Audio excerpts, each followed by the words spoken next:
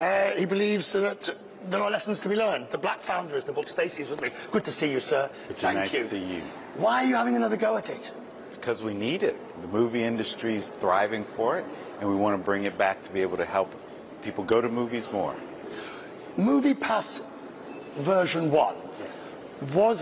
Was it a good idea, badly executed, or could it ever, never have worked? It was a great idea, so much so that 50% of theaters now have a subscription service, but when we sold it, the buyers had a bad idea that $10 would work, and it didn't. I suppose, I remember there was a particular one in Britain called Free Flights for America from Hoover, right, which is one of the most famous of how to get it wrong. You are offering unlimited movies. Could that ever have worked, and would you ever do it again? Not the way it was before, no. There's a better way to do it. Right, but you've complained in the book about the way you were treated to a certain extent, being thrown off.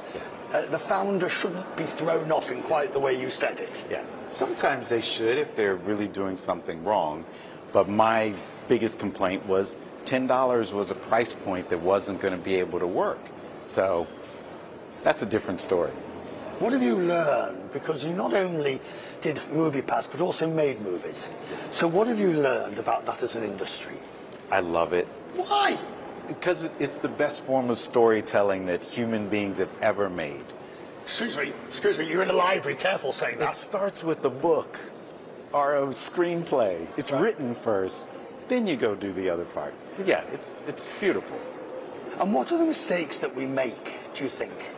I mean, you've called the book Black Founder, and to a large extent, it's about being an outsider, and to a large extent, it's sort of the lessons you learned. How would you encapsulate that? I think one of the biggest lessons that I tried to bring home in the book was that we need to include more people as founders. So that was it. I need to pause you there, sir. Back to